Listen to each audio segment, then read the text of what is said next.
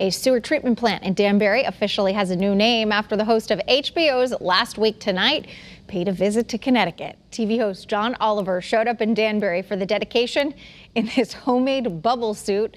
The back and forth all started in August when Oliver went on a rant about Danbury, and Mayor Mark Boughton responded by jokingly saying he would name the sewer plant after Oliver in retaliation.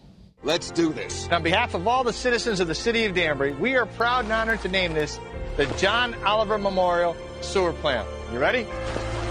3, 2, 1.